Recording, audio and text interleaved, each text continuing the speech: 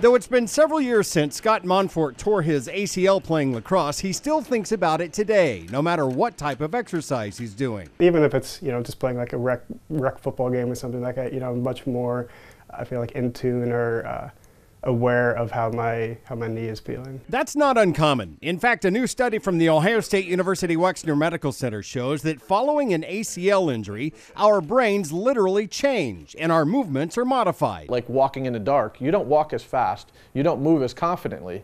Well, these individuals may, at a smaller sense, be doing the same thing, not moving as confidently. To understand why, researchers looked at the brain activity in several athletes. While lying in an MRI machine, they had volunteers move their legs and noticed a surprising difference between those who have had knee injuries and those who haven't. We found that even a very simple knee movement that wasn't very complex at all, the brain changed immensely if you've had this anterior cruciate ligament ACL tear. After an injury, images show our brains rely on vision more than instinct when moving our knees. That can be distracting and in athletes may put them at risk for further injury. To help prevent that, athletic trainers are using special glasses in rehab that have a strobe effect. The idea is to preoccupy a patient's eyes so they use their knees more instinctively. If we can knock down visual processing, we think we could force the brain to use the sensory system it was meant to use and then hopefully lower their risk of injury after they go back to play and improve their rehabilitation. Which makes sense to Scott, who says it's hard to move forward from injury as long as his knee